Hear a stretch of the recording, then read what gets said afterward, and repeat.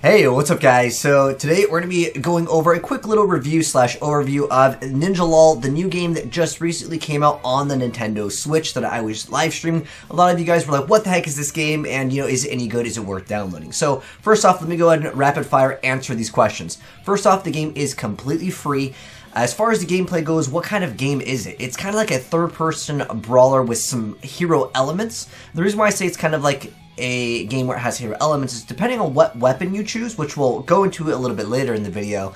I just want to go ahead and first off kind of explain the thing so you're not completely lost, is that different weapons will have different abilities. You'll see in the bottom right all of our abilities with the cooldowns, and there's also an ultimate that you'll be able to have. Ultimate is like this giant beam. What you're seeing right here is basically when you collide into an enemy, you pick a certain direction, and it's kind of like a rock, paper, and scissors. So one direction will counter another direction, but pretty much you're trying to look to go ahead and get kills, but also acquire these little ninja orbs that will essentially refill what I want to basically call mana, which is in the bottom left. We have our HP bar, which is that little sliver right now that you're seeing in blue, but there's also these little orbs that you'll pick up which will give you mana. It does technically regenerate over time. If you want to call it stamina, it's kind of the same thing. You can also swap into a prop.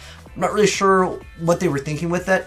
I really want to say that they were trying to capitalize on what was popular because they have a Battle Royale mode which will show gameplay off. But first I want to go ahead and explain things in this team mode because I think the team mode is a lot more fun. However, most people are playing the Battle Royale mode, but nonetheless, they kind of mix in, I guess if you want to call it prop hunt, because when you're low, I guess you can kind of try to heal up, but generally you'll be better off running around trying to go ahead and pick up those orbs because it'll give your team points, and when you get more points, that's going to be what determines the winner. There's a lot of other factors that go into how they score who's actually the winner over here. But nonetheless, the little bar that we have on the bottom left, our mana or stamina, that yellow one, that one will be able to be built up. You can see I just used my ultimate, which is a giant like a beam, but that bar will actually be able to be built up when you collect these apples. And what you're able to do is upgrade your weapon to make it a little bit stronger.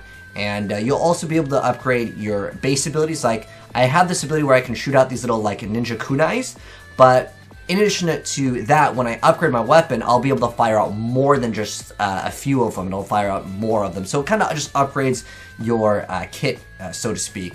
But as far as the game goes, there is a cool amount of customization. I do think the art style definitely fits the game. But in terms of the game, as far as me returning to the game to play it like, 10 hours a day or something, I think this game was fun for the short amount of time that I played with the game. It kind of just feels like a rock, paper, and scissors element system that requires you to be kind of fast on the timing to know where your opponent is positioned and trying to be able to react as quickly as possible. But with the lag that exists in the game, again, because it's the Nintendo Switch, you're unable to also, call out. Otherwise, you'd have to have like Discord or you have to use a third-party app. It's just how the Nintendo Switch Online works. I'm sure a lot of you guys know what I'm talking about.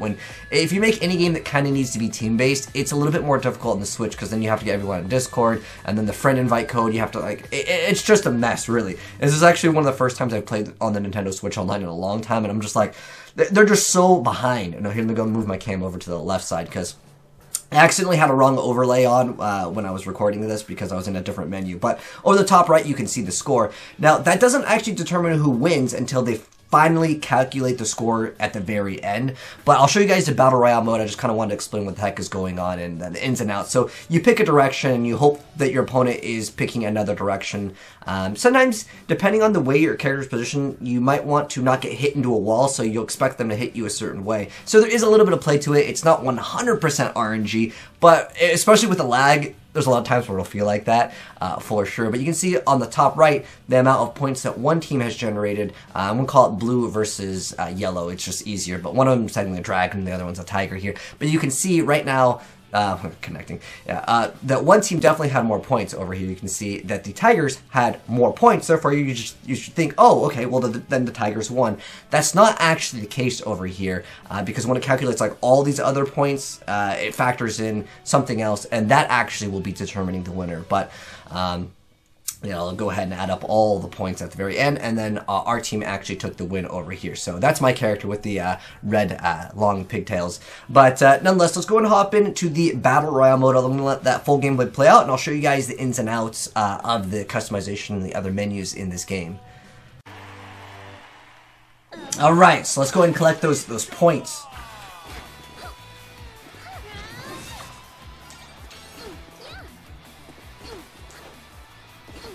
So we're in first place. Oh. That guy's going to take that one. This one's going to be up. Let's go ahead and attack this one. So attack this apple. It'll give us extra mana, which is the little thing in the bottom left. When we get enough, we can upgrade our weapon. But this one's going to be up next. Let's see if I can get this kill on this guy. Oh, I guess this guy works too. As long as he's low. Oh, we just dashed right past him. Still want to try to take him out. But we're in a lot of AoE right now. And we got kind of stunned over there. Just trying to get that guy down. Try to hit him into the wall. I could probably need to reset here. So yeah, we'll die and get a reset. So in the Battle Royale mode, it's a relatively small map. We'll try to get, oops, the upgrade as much as we can. I don't know why it's targeting that guy, but it is.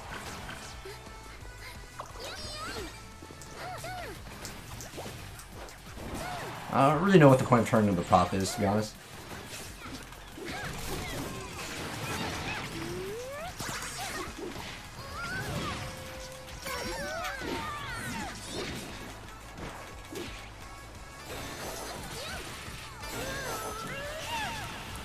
Get him. Yes, we got him. That's our ulti.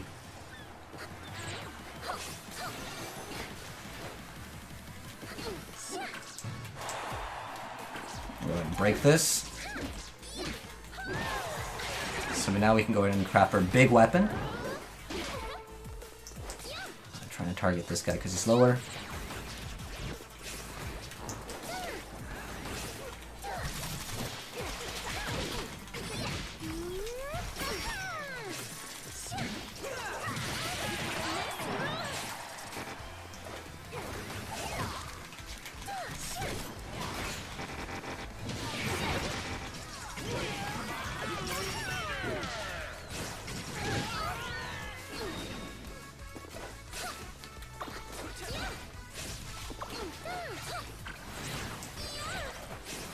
Get that guy that's weak. The ranged attack doesn't do too much damage.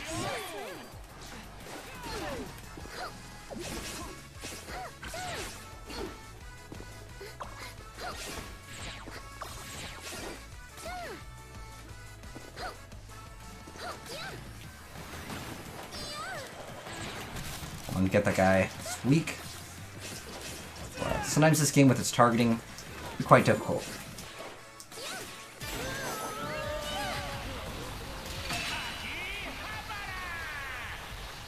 That guy's really low over there too. Let's go.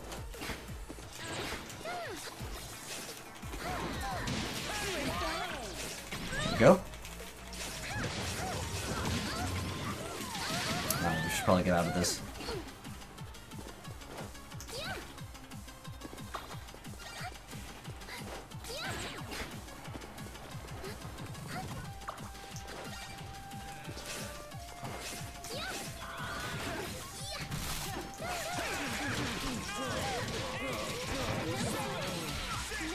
There we go. Oh! We got it, boys! There we go, first place!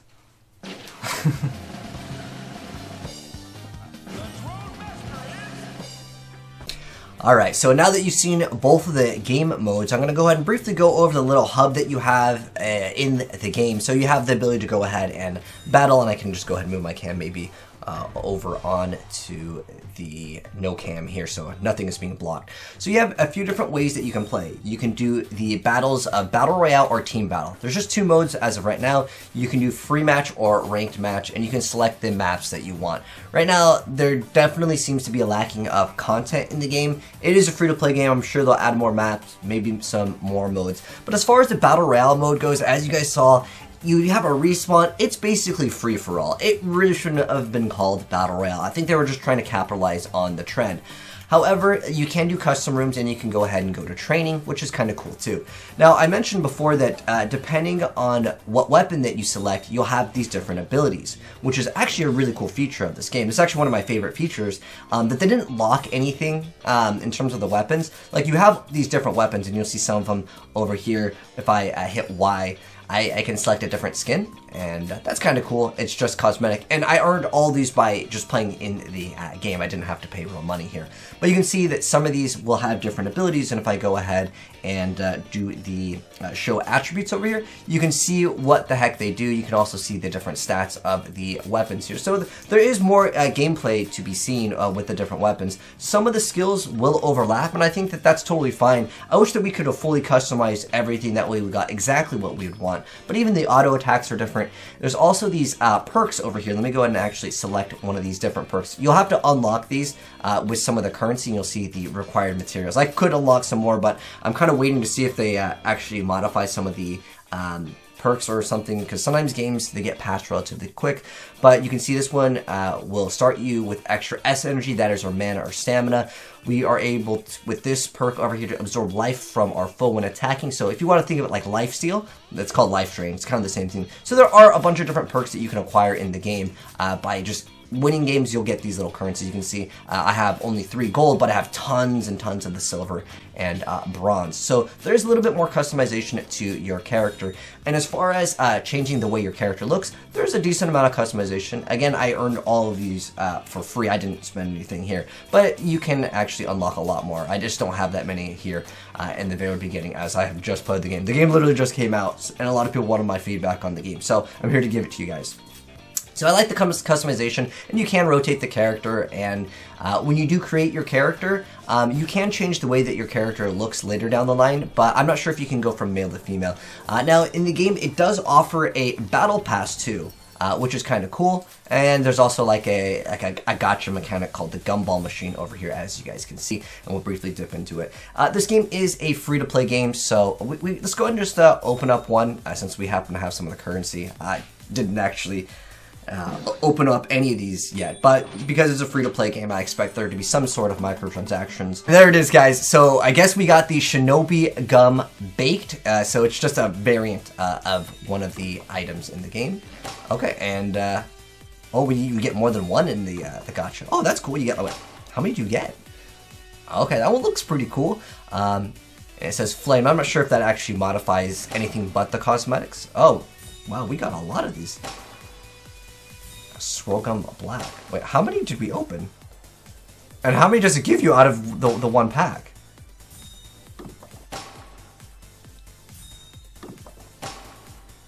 Oh, okay, so we got a different camo one. Okay. Okay, well, that's quite a bit. You get a decent amount for just opening up one. I was expecting, you know, maybe like 1 or 3, but the fact that we got that many, hey, I would say that that is pretty generous.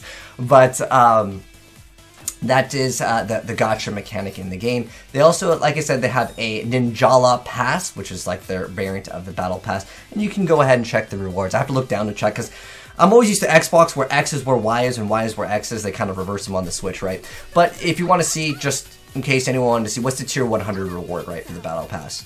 This is currently the reward, and I think it looks kind of cool. It's definitely one of the coolest looking ones in terms of the cosmetics go. One thing I also want to mention, that there is technically a story mode to this game. It's basically just fight off waves of enemies. It's not what I would consider like a full single player experience. It's just kind of fight off waves of enemies. So I'm not going to be covering it here, and I just wanted to make this video a multiplayer review. So let me go ahead and basically give you guys my thoughts on what I had experienced. So in terms of the game's visuals and sound, I think they did an excellent job. There's a lot of funny things that will be happening in the background here with some of the characters, especially the cat, and I do like it. I think that they definitely have this niche type of art style that is really cool, similar to Splatoon. But in terms of it being like a next Battle Royale game that is going to be the next big thing, I don't think we're going to see it here. It does definitely offer a very unique experience, unlike most Battle Royale, which is basically just going to be like a third and or first person shooter experience. So there is a little bit of fun with this game for some people, and I think that one thing that I really got to give them praise to is they didn't lock any of the weapons immediately or any of the different cosmetics that you'll be able to unlock. I'm not sure exactly if there are specific things that will only be locked to the Battle Pass, as I have not opened up all of the gacha items. But in terms of the gameplay experience, it seems like it's relatively fair in terms of earning some of the perks with the customization. However, with the Battle Pass, there is definitely other things that you'll be able to acquire, which will probably let you unlock these faster, as some of the medals are rewards from the Battle Pass. Not necessarily what I would consider pay to win, but pay for a quicker advantage definitely does seem to exist. But those are my thoughts on the game in terms of its mechanics. But I do like that, again, you get all the weapons at the start, you can earn cosmetics in the game as you progress. But the main thing that I'm not so much a fan of is the actual gameplay. It comes down to what it feels like from a experience just, again, day one, is a lot of times you're just kind of swinging around. Lots of times you're getting third-partied. It needs to basically force you into situations where it's a 1v1 or even a 2v2, I think would be much better for this game, to feel a little bit more fair and you're not getting third-partied all the time. But that's kind of how Battle Royale games work, so I guess that's why they're calling it a Battle Royale mode. But for the most part, I think it is a game that a lot of people will hop into, play a little bit, and then dip out. Heck, day one, I was not getting enough players to get a lobby in the quick match. I wasn't getting enough players, and it would boot me right back. My cam is, oh, opponent not found. So it just kicks you out of the lobby? Wow, that's a great game, dude. Your stamina bar, if you want to call it that. So the problem is this game is free to play, and there's no one playing the game. And that's really disappointing as a free-to-play game to not have enough players day one. Very, very disappointing in my opinion. And it could be the servers, they could be having issues, but nonetheless, I just didn't feel like this was the next-gen game that I'm really excited about and can play for multiple hours a day. It was kind of fun to mess around with for like an hour or two, but I don't see myself coming back in its current state. Maybe if they can make the game add a little bit more content than just 2 of the modes. I know that there is a story mode, but you have to pay for that, so I'm not going to include it here. Plus, from what I saw, because I saw the gameplay, I'm not interested in purchasing it. But I do love the artwork, and I do love the style of the game for what it is. Usually, I'm more of a fan of like Quake and Unreal types of graphics versus like cute Nintendo stuff. But when you're having this 4v4 hero mode, or even 2v2s, I think voice chat just really needs to exist on the Switch, especially if you're trying to coordinate things. But at the end of the day, people are going to be using Discord anyways, and you know they'll be able to communicate through that. But I just feel like the core gameplay experience just wasn't for me, but I think there can be a niche audience for this game, as it is, again, something very different to the genre. But a lot of people will definitely feel like it's rock, paper, and scissors, you know, Clown Fiesta, with everything, with all the VFX going on. It's really hard to kind of determine what's going on. It's almost like an aerial combat mixing with For Honor with cutesy wall running ninjas. That's the best way I can really put it here, because there is definitely a system where it tries to implement a little bit more skill, but again, with Nintendo Switch's Wi-Fi, I don't know, it's not the most reliable, let's be honest. But that's my thoughts and my impressions on the Ninjala game, just as like day one experience. But you guys can let me know how you feel about the game down below. Hopefully you guys enjoyed the video. If you did, drop a like on it. If you're new, hit subscribe, turn that bell so you don't miss out when we cover new free-to-play games on the Switch or wherever they are on. I will catch you in the next video. Have a good one. I'm signing out. Peace.